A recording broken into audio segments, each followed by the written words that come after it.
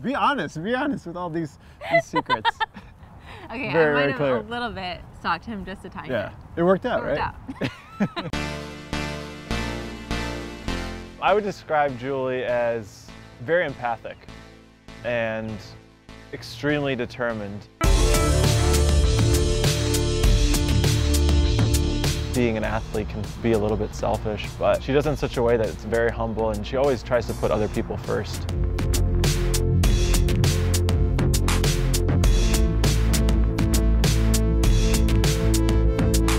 We actually joined the same CrossFit gym in 2009, and we did the same training for about 2 years, and Julie was a lot better than I was.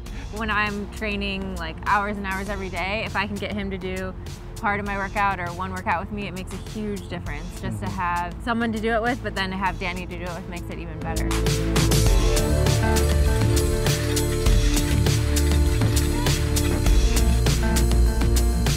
We've always known that we were really committed to each other, and we always try to do whatever we need to support each other. I think it's a really crucial part of our relationship is that we're very supportive of one another. And beyond that, just making each other better. So I think those two components are really the foundation of our relationship.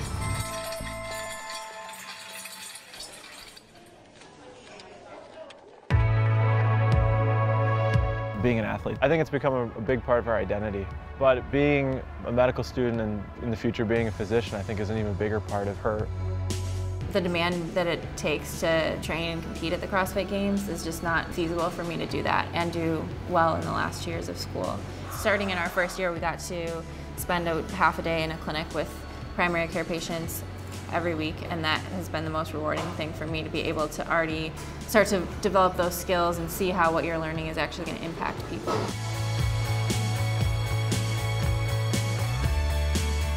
This is going to be my last year competing in CrossFit, and that's because I need to go on and finish with men's school. And right now I'm just enjoying this season and trying to, make the most of it and realize that it is my last season, so I am enjoying it a little more. But I think I'll be really sad, definitely, after this season is over.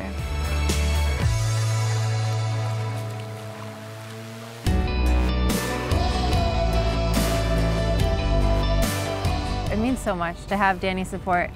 He just has to sit there and watch and just wait and see what happens, but he's still going through the whole emotional roller coaster, and it means so much to have his support when I'm training and to have him to keep me on track and keep me, mentally and emotionally focused, even when things get hard. So I'm lucky.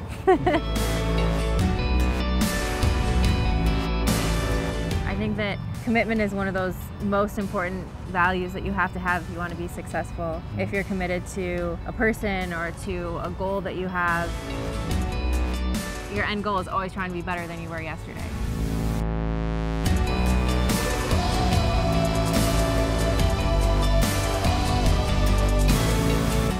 I've already been on the 3rd place spot and the 2nd place spot, so this year is my last chance to get that 1st place spot. Julie Foucher, the #1 overall. But Foucher, the warrior. If anyone has a chance to finish this event out of this field, I think it's going to be Julie.